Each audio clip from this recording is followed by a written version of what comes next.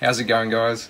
Today I'm actually going to introduce you to some new frogs here into the collection. So stick around and I hope you enjoy.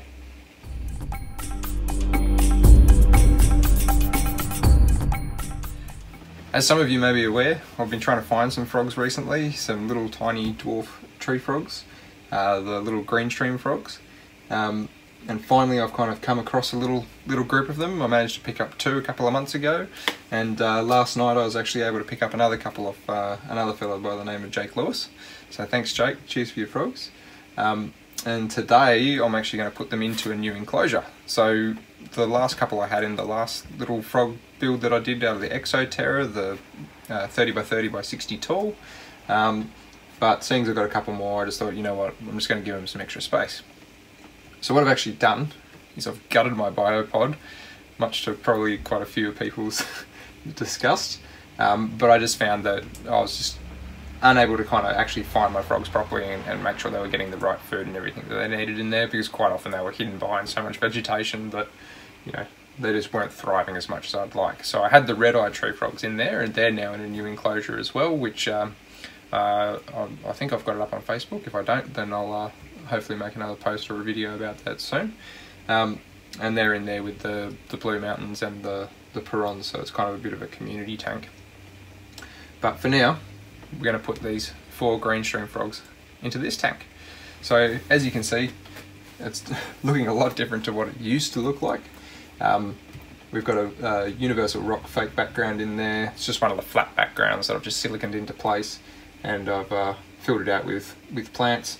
Gone bioactive again, so down here we've got a lot of thick pebbles and gravel and stuff just to act as a drainage layer. In the middle I've actually got an egg crate box, just to really make sure that it drains well, and in the back I've actually got a port where I can actually drain water out of if I need to. But hopefully the plants soak up a lot of that, so we'll just have to see how it goes and play it by ear. But yeah, let's get to it and let's get some frogs in. So another reason as to why I've changed the enclosure up is I was actually finding that these little guys were wedging themselves behind the Exoterra background. So as much as I had it all sealed up and, you know, hoping that they weren't going to get behind there, they did find a way. So hopefully in this enclosure they're not going to get behind it. I've siliconed right to the joins and through the roof and everything with this, so hopefully they won't be able to wedge themselves into it. But anyway, so it took me a little while to dig my original 2 out, which are these little 2 here.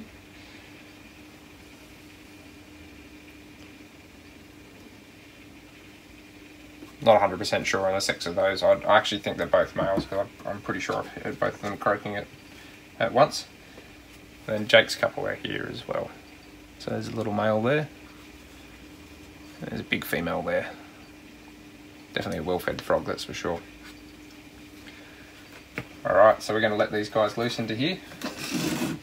Hopefully get some footage of them before they disappear.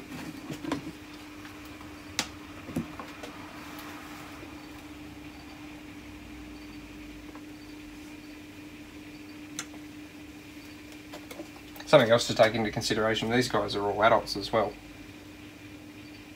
So they're not very big frog species.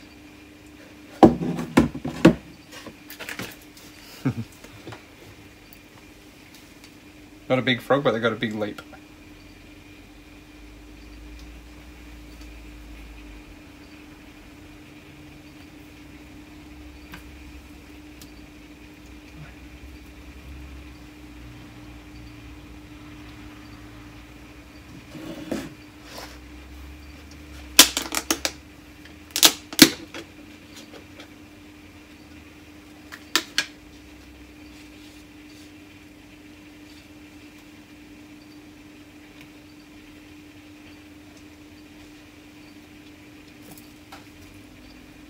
There we go. All 4 of them are in now. So I'll see if I get lucky. And I'll try to get you a few close-ups of these little guys in their new home.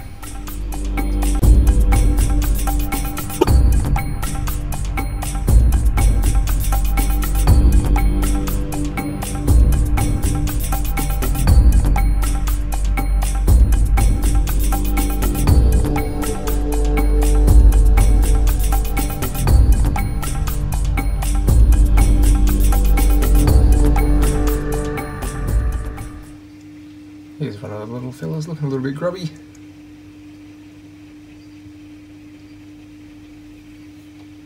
But as you can imagine, as soon as I put them all in, they just about disappeared. This little guy just jumped up onto this leaf here, so I think I'll grab a quick glimpse.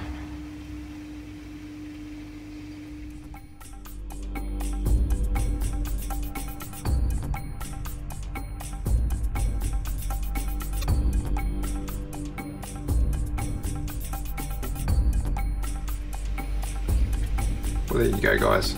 Just a really quick video to introduce you to a new enclosure and a couple of new inhabitants. Hope this guy doesn't jump out while I've got the door open. But I hope you really like the video. Make sure to stay tuned. I've actually got a couple of more animals coming, which I'll try to do a video of. I might do a potential unboxing video, as that seems to be a bit of a trend these days.